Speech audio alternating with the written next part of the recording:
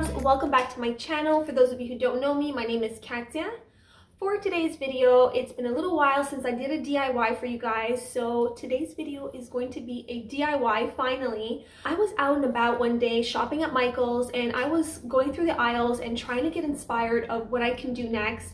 And then I fell on these sort of plaster rolls. I would say they're the same consistency as when you get a cast, when you break your arm or break your leg. And I thought to myself, I'm like, there are so many cool things you can do with this. So I grabbed a whole bunch of rolls and then my whole creative process started. I came up with 2 DIYs for you. For my first DIY, I wanted to create some accent pieces. Like I mentioned, I am redoing my whole beauty / closet room and I needed some accent pieces for my decor. Not decor, it's decor. I have been corrected so many times about how I say decor. I don't know if it's a Montreal thing, but a lot of the people I know say decor. So I think it's just a question of how, how we say certain words. But anyway, a lot of people have been correcting me, so it's decor. I needed some sort of accent pieces in one of my corner in the closet room, and I thought doing some sort of vessel or vase of some sort would be really cool in that area. So I created these really cool egg-shaped vessels, if you want to call them, and what I loved is that I wanted them to look sort of raw and worn, and also that they were just perfect but imperfect. I don't know if you guys know what I mean. I just wanted them to look wonky. I love that sort of look. I could not be happier of how they end up turning out. I think they're exactly what I was envisioning. So I used some plaster, I used balloons, then I used some Scott towels, tissue paper, and a little bit of paint. But it was a pretty easy DIY. The only thing I would say is that it was a pretty messy one. Yeah, just put a lot of garbage bags or, I don't know, cover up whatever it is that you don't want to get ruined, because it does get pretty messy. But aside that, it's a pretty easy DIY.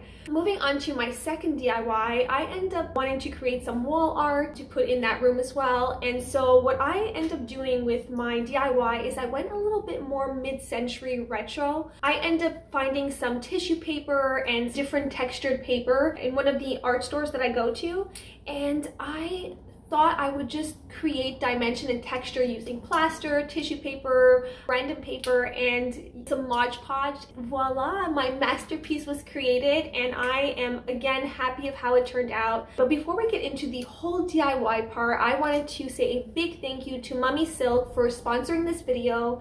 If you guys don't know who Mommesilk is, they are a company that sells pure grade 6A mulberry silk home and casual wear without the harsh chemicals. They sell pillowcases, beddings, pajamas, eye masks, and so many different beautiful silk accessories. They work with Southern California Goodwill Group to help donate clothing to people in need. I got a few pieces from them recently and I thought I would share them with you. I'm gonna start off with my first piece, and it is this beautiful blouse, but it is actually not a blouse. It is a 2-piece pajama set. It's called the Classic Silk Pajamas, and I got it in this beautiful navy blue color, and I think it just looks rich.